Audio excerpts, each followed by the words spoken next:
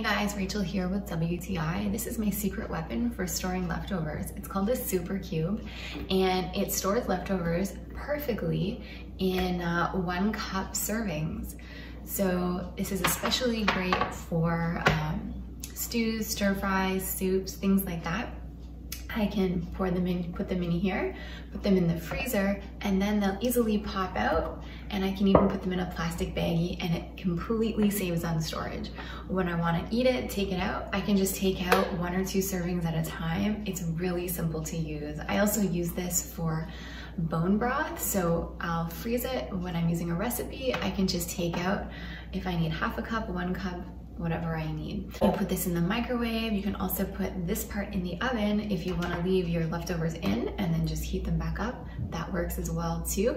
I find this product so great for storage. I don't have a lot of freezer room. This allows me to store a lot of food in the freezer in a really organized way. So let me show you how I froze some bone broth in these and how I stored it.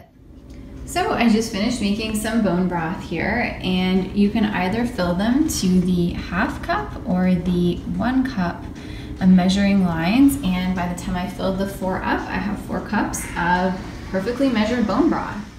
This product is so great. I love it. I think you will too. That's my point of view.